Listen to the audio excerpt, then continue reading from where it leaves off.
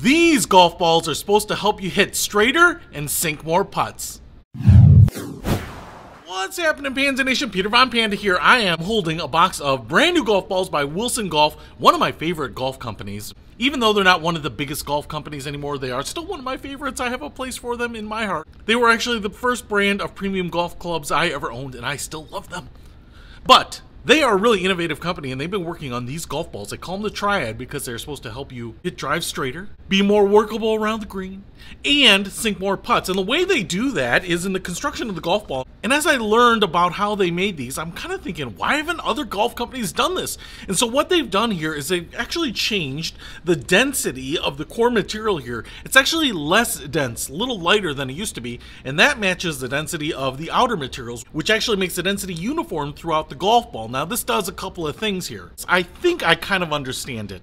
When you have more relative weight towards the outside than in the inside here, so more weight outside, even though it's uniform density, most golf balls here have more density, more weight in the center of the golf ball. Because the weight is in the middle, they can spin a lot. It's actually like a figure skater. So if you've ever seen a figure skater spinning and they put their arms out, they're not spinning that fast because you have to move the weight that's way out here around as well. But when they bring their arms in and they don't have a lot of weight to the outside and all that weight's inside, they can actually spin really fast. So by putting more weight towards the outside, I think they are increasing their polar moment of inertia and making it harder to spin. So by doing that, you actually have a golf ball that spins less, and I know a lot of people are trying to get less spin out of their golf balls, so that's pretty amazing. The other thing that does is it means compared to other golf balls, there's more weight on the outside. And that's how it helps, I believe, putting, is that there's more weight on the outside, it's uniform throughout the golf ball, so when you putt it, you don't have this center core that's kind of wobbling around, especially for golf balls that might not be manufactured to exacting standards. If that core isn't right in the center,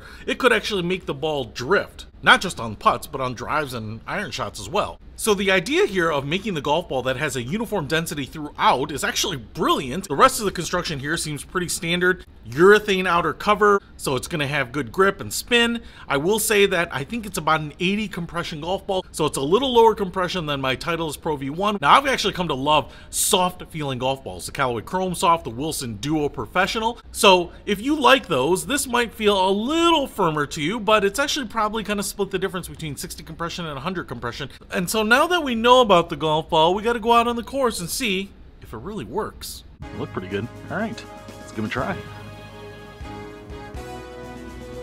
So right off the first tee, my very first shot with this golf ball was maybe one of the straightest shots I've ever hit in my life. So I don't know if that's just me getting better or the technology's improving, but I certainly like that. Now on the second hole, I also had a very straight shot, and in fact, I even commented it was pretty long. That may be the longest drive I've ever hit on this hole.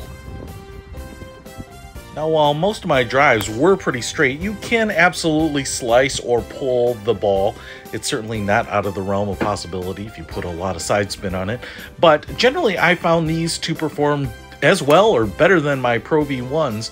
I would say that I am probably not a good enough golfer or a frequent enough golfer to tell you the minute feel differences that a really good golfer might be able to feel. And actually, I used my hybrid to tee off on a par 3.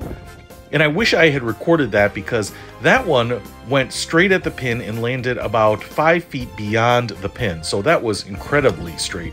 Even in my chipping, it was pretty awesome. I was able to hit the flagstick on my very first attempt. Flagstick? Dude. So I felt like it felt pretty good around the green on the short stuff, whether I was using my chipper or whether I was using my wedges. Here I put the balls up on a little bit of a knoll so that it really makes you need to put some spin on the ball to get them to sit. Otherwise they will definitely run off the back of the green.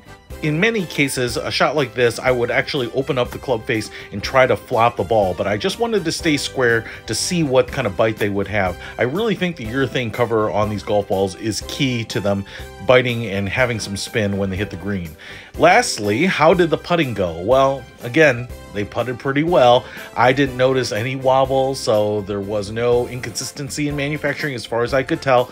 One of the funny things about this is a friend of mine texted me while I was testing these balls and asked if I had tried the Wilson Triad golf balls because he sank 11 one putts in his last round of golf and was stunned by them. And so I texted him back that I was also playing them and found them to be quite good. The reality is some players can probably tell you in a blind test 80 compression from 100 compression. I can't tell you that. I'm just not good enough or consistent enough to do that. However, I will tell you that these golf balls played as well as any golf ball I've ever played, and most of the time I am playing Titleist Pro V1s. So I would have no trouble replacing all my Pro V1s with these golf balls. And so if you want to see if uniform density in a golf ball is going to help you hit straighter and sink more putts, I'll put a link to the Wilson Triad golf balls in the description below. Peter Von Panda, out. We can discover more and explore so much deeper.